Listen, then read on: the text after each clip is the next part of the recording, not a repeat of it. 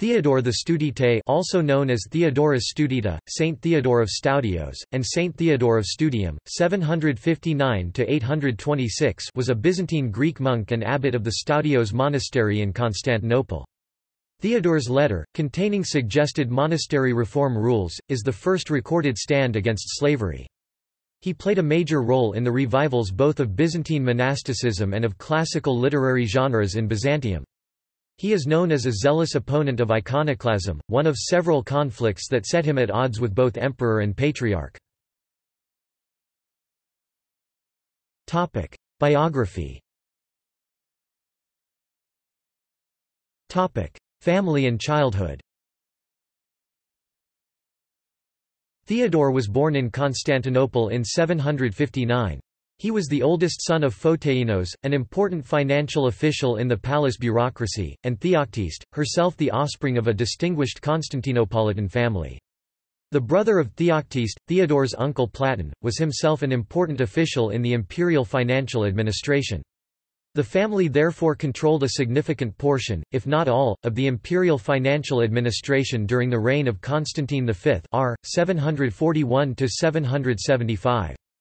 Theodore had two younger brothers, Joseph, later Archbishop of Thessalonica, and Euthymios, and one sister, whose name we do not know. It has often been assumed that Theodore's family belonged to the iconodule party during the first period of Byzantine iconoclasm.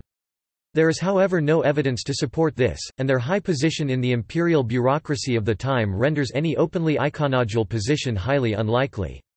Furthermore, when Platon left his office and entered the priesthood in 759, he was ordained by an abbot who, if he was not actively iconoclastic himself, at the very least offered no resistance to the iconoclastic policies of Constantine V. The family as a whole was most likely indifferent to the question of icons during this period. According to the later hagiographical literature, Theodore received an education befitting his family's station, and from the age of 7 was instructed by a private tutor, eventually concentrating in particular on theology. It is however not clear that these opportunities were available to even the most well-placed Byzantine families of the 8th century, and it is possible that Theodore was at least partially an autodidact. Early monastic career. Following the death of Emperor Leo IV r. 775–780 in 780, Theodore's uncle Platon, who had lived as a monk in the Cymbala monastery in Bithynia since 759, visited Constantinople, and persuaded the entire family of his sister, Theoctiste, to likewise take monastic vows. Theodore, together with his father, brothers, sailed back to Bithynia with Platon in 781, where they set about transforming the family estate into a religious establishment, which became known as the Sacudian monastery. Platon became abbot of the new foundation, and Theodore was his right hand. The two sought to order the monastery according to the writings of Basil of Caesarea. During the period of the regency of Irene, Abbot Platon emerged as a supporter of the Patriarch Tarasios, and was a member of Tarasios's iconodule party at the Second Council of Nicaea, where the veneration of icons was declared orthodox. Shortly thereafter Tarasios himself ordained Theodore as a priest. In 794, Theodore became abbot of the Sacudian monastery, while Platon withdrew from the daily operation of the monastery and dedicated himself to silence. Conflict with Constantine VI.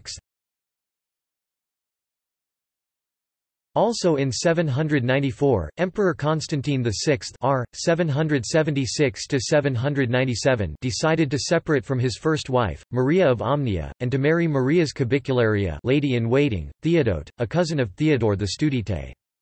Although the Patriarch may initially have resisted this development, as a divorce without proof of adultery on the part of the wife could be construed as illegal, he ultimately gave way. The marriage of Constantine and Theodote was celebrated in 795, although not by the Patriarch, as was normal, but by a certain Joseph, a priest of Hagia Sophia. A somewhat obscure chain of events followed, the so-called Mochian controversy, from the Greek moichos, adulterer, in which Theodore initiated a protest against the marriage from the Sacudian monastery, and appears to have demanded the excommunication, not only of the priest Joseph, but also of all who had received communion from him, which, as Joseph was a priest of the imperial church, included implicitly the emperor and his court. This demand had no official weight, however, and Constantine appears to have attempted to make peace with Theodore and Platon who, on account of his marriage, were now his relatives, inviting them to visit him during a sojourn at the imperial baths of Prusa in Bithynia. In the event neither appeared. As a result, imperial troops were sent to the Sacudian monastery, and the community was dispersed. Theodore was flogged, and, together with 10 other monks, banished to Thessaloniki, while Platon was imprisoned in Constantinople. The monks arrived in Thessaloniki in March 797, but did not remain for long. In August of the same year, Constantine VI was blinded and overthrown, and his mother Irene, the new empress, lifted the exile. Abbot of the Studites. Following the accession of Irene, the priest Joseph was stripped of his office, and Theodorus was received in the imperial palace. The monks then returned to the Sacudian monastery, but were forced back to the capital in either 797 or 798 on account of an Arab raid on Bithynia. At this time, Irene offered Theodore the leadership of the ancient Staudios monastery in Constantinople, which he accepted. Theodore then set about building various workshops within the monastery to guarantee autarky, constructing a library and a scriptorium, and restoring and decorating the church. He also composed a series of poems on the duties of the various members of the community, which were likely inscribed and displayed within the monastery. He furthermore composed a rule for the governance of the monastery, and made the Studios community the center of an extensive congregation of dependent monasteries, including the Sacudian. He maintained contact with these other monasteries above all through his prodigious literary output, letters as well as catechisms, which reached a quantitative peak at this time, and developed a system of messengers that was so elaborate as to resemble a private postal service. To this period may also date the so-called iconophile epigrams, iambic acrostics composed by Theodore that replaced the iconoclastic epigrams, which were previously exhibited on the chalk gate of the Great Palace. It has been suggested that these were commissioned by Irene, as another sign of her good favour toward Theodore, although a commission under Michael I Rangabe r. 811–813 is also possible. In any case, they were removed in 815 by Leo V the Armenian r. 813–820 and replaced by new iconoclastic verses. In 806, the Patriarch Tarasios died, and Emperor Nikephoros I r. 802–811 set about seeking his replacement. It appears likely that Platon at this time put forth Theodore's name, but Nikephoros, a layman who held the rank of Asecrates in the imperial bureaucracy, was chosen instead. The selection of Nikephoros gave rise to an immediate protest on the part of the Studites, and in particular Theodore and Platon, who objected to the elevation of a layman to the patriarchal throne. Theodore and Platon were jailed for 24 days before the Emperor Nikephoros allowed them to return to their congregations. Conflict with Nikephoros. Emperor Nikephoros soon requested that his new patriarch rehabilitate the priest Joseph, who had officiated at the wedding of Constantine and Theodote, possibly because Joseph had aided in the peaceful resolution of the revolt of Bardanes Torkos. In 806, the patriarch Nikephoros convened a synod to address the case, at which Theodore was present. The synod decided to readmit Joseph to the priesthood, a decision to which Theodore did not at the time object. Therefore, relations between the Studite abbot and the patriarch appear to have been initially untroubled, an impression which is reinforced by the choice 806–807 of Theodore's brother, Joseph, as Archbishop of Thessaloniki. However, soon after this ordination, perhaps in 808, Theodore began to express his unwillingness to associate with the rehabilitated priest Joseph, or for that matter with anyone else who knowingly associated with him, as he held the rehabilitation for uncanonical. As in the first dispute over the priest Joseph, the extension of this refusal beyond Joseph to those who associated with him included implicitly the patriarch and the emperor himself. Early in 808, Theodorus offered in a series of letters to explain his position to the emperor, and furthermore to perform the customary proskynesis at his feet, which offer Nikephoros declined, instead setting off for the summer military campaign. In the winter of the same year, Theodore's brother Joseph visited him in Constantinople, but refused to attend the Christmas Mass in Hagia Sophia, at which the emperor, the patriarch, and the priest Joseph would have been present. As a result, he was stripped of his archbishopric. At around the same time a small military division was dispatched to the Staudios monastery to arrest Theodore, Joseph, and Platon. A synod was then held in January of 809, at which Theodore and his followers were anathematized as schismatic. Theodore, Joseph, and Platon, were thereafter banished to the Prince's Islands, Theodore to Chalk, Joseph to Prote, and Platon to Oxaea. Theodore maintained an extensive literary activity in exile, writing numerous letters to correspondents including his brother, various Studite monks, influential family members, and even Pope Leo III. He also continued to compose catechisms for the Studite congregation, as well as a number of poems. Rehabilitation under Michael I. In 811, the new Emperor Michael I Rangabe called the Studites back from exile. The priest Joseph was once more defrocked, and Theodore was, at least superficially, reconciled with the Patriarch Nikephoros. There are, however, indications that a certain rivalry between the Studite abbot and the Patriarch persisted. In 812, Michael I resolved to persecute certain heretics in Phrygia and Lycaonia, namely the Paulicians and the Aethinganoi, sometimes identified with the Roma. Theodore and Nikephoros were called before the emperor to debate the legality of punishing heresy by death, Theodore arguing against and Nikephoros for. Theodore is said to have won the day. The second affair concerned a peace treaty proposed by Crum of Bulgaria r. 803–814, also in 812, according to which the Byzantine and Bulgarian states should exchange refugees. It is likely that Crum sought the return of certain Bulgarians who had betrayed him to the Byzantines. In this instance Theodore argued against the exchange, as it would require that Christians be cast to barbarians, while Nikephoros urged the emperor to accept the treaty. Once more Theodore's opinion prevailed, although this time with serious consequences. Crum attacked and took Mesembria in November of the same year. Michael led a military campaign against the Bulgarians in 813, which ended in defeat, and as a result he abdicated in July and Leo V was crowned emperor. On April 4, 814, Theodore's uncle Platon died in the Staudios monastery after a long illness. Theodore composed a long funeral oration, the Laudatio Platonis, which remains one of the most important sources for the history of the family. Second iconoclasm. At the very beginning of his reign, Leo V faced a new Bulgarian offensive that reached the walls of Constantinople and ravaged large sections of Thrace. This came to an end with the death of Crum on April 13, 814, and the internal power struggles that followed. However, as the previous 30 years since the approval of icon veneration at the Synod of 787 had represented for the Byzantines a string of military catastrophes, Leo resolved to reach back to the policies of the more successful Isaurian dynasty.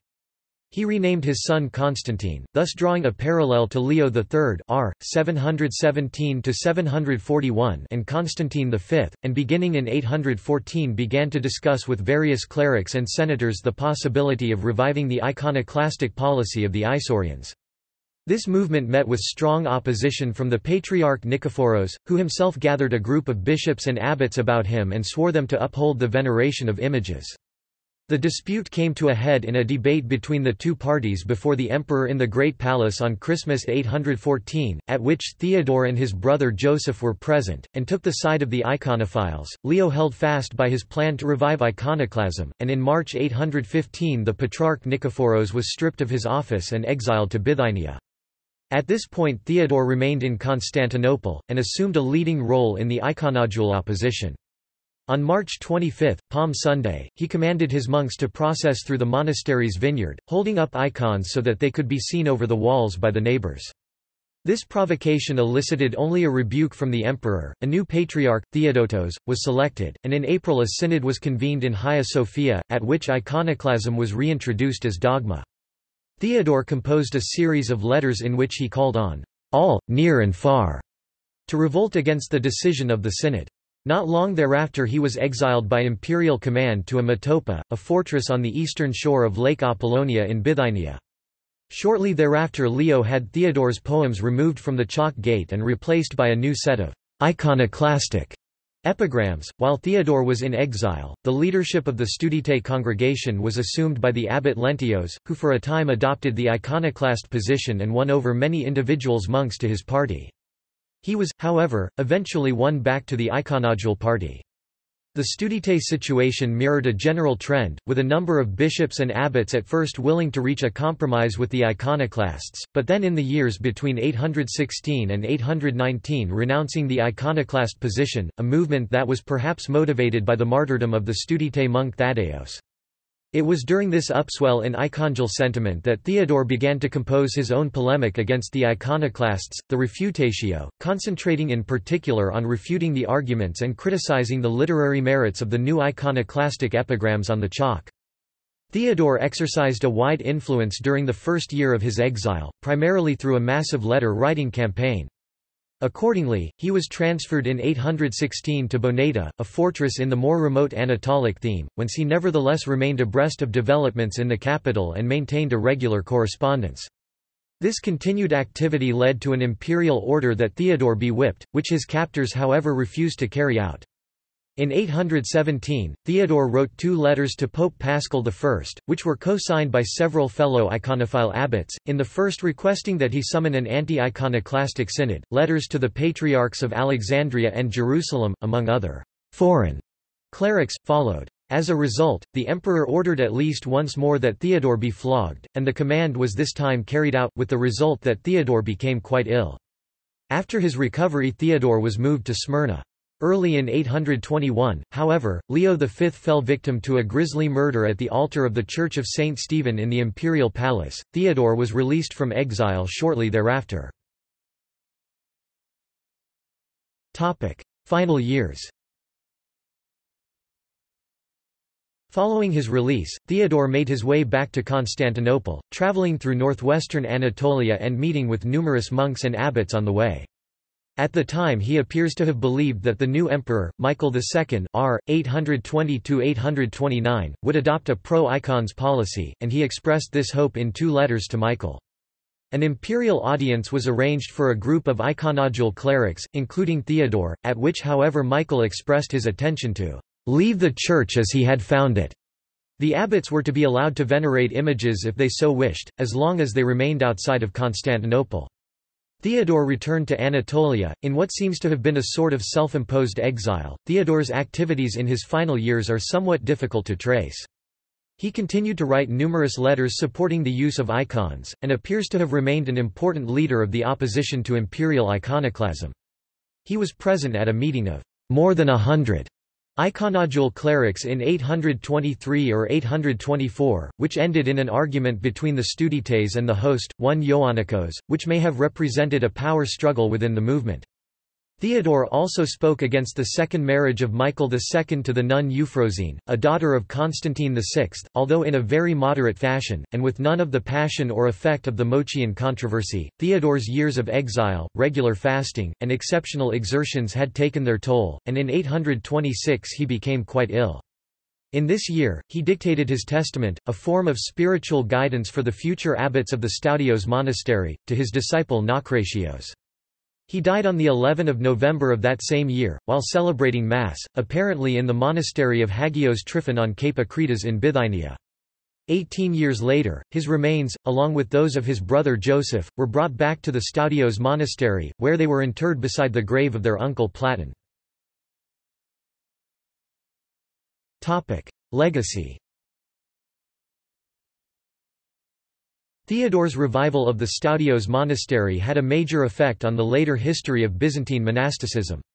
His disciple, Naucratios, recovered control of the monastery after the end of iconoclasm in 842, and throughout the remainder of the 9th century the Studite abbots continued Theodore's tradition of opposition to patriarchal and imperial authority.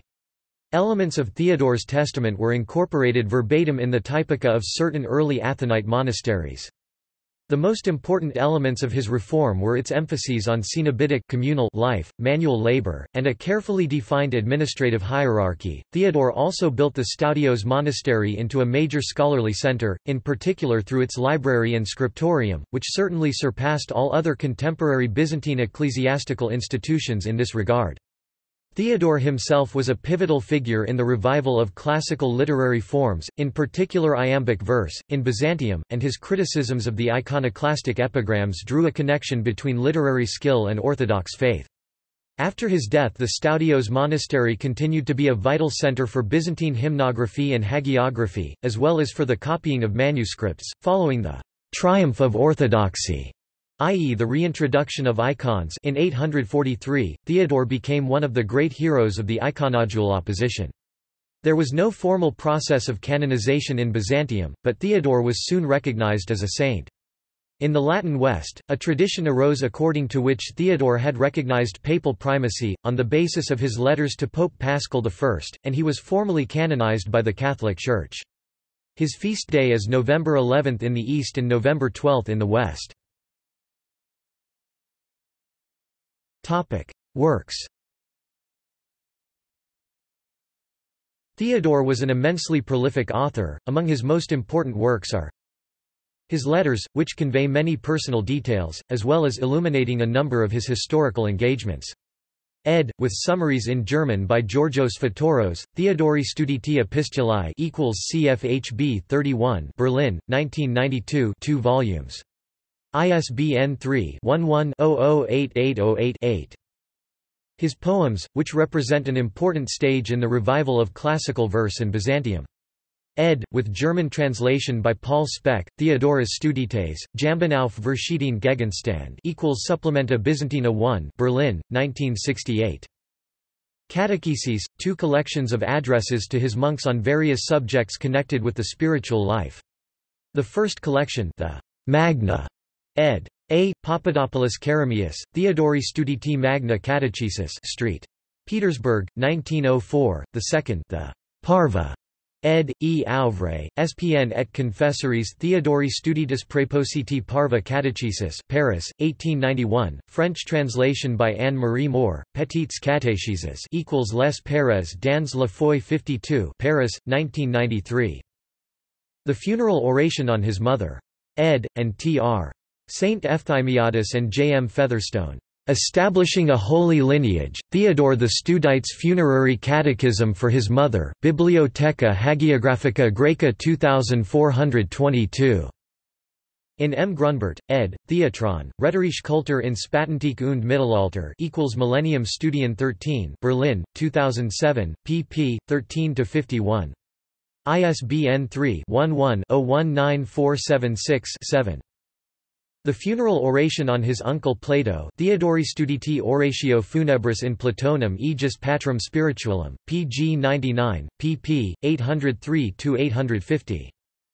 Various polemical discourses connected with the question of image worship, in particular Theodori Prepositi Studiterum Antiretici Adversus Iconomachos, pg 99, 327b-436a and Theodori Studiti Refutatio et Subversio Impiorum Poematum Ioannis, Ignati, Sirhi, et Stephani, Recentium Christomachorum cf., the selection translated by Catherine Roth, on the Holy Icons Crestwood, 1981. ISBN 0-913836-76-1. His testament, dictated to his disciple Nacratios at the end of his life, pg 99, 1813–24. English translation by Timothy Miller, in J. Thomas and A. C. Hero, eds. Byzantine Monastic Foundation Documents Dumbarton Oaks Studies 35 Washington, 2000, I.67–83. ISBN 0-88402-232-3, available online. A Sermon on the Apostle Bartholomew, ed., with Italian translation by Giorgio di Maria in V. Giustolici, ed., Tre Laudationes Byzantine in onore di San Bartolomeo Apostolo Palermo, 2004. Commentary on Theodore. As also mentioned by Kirby Page in Jesus or Christianity, Charles Loring Brace tells us in Gesta Christi that it was not until the 9th century that the first recorded stand against slavery itself was taken by Saint Theodore. No direct word against slavery, however, came forth from the great teacher Jesus Christ. It was not until the 9th century after, that one of his humble followers, Saint Theodore of Studium Constantinople, ventured to put forth the command, "Thou shalt possess no slave, neither for domestic service nor for the labor of the fields, for man is made in the image of God." References. Citations. Studies. External links.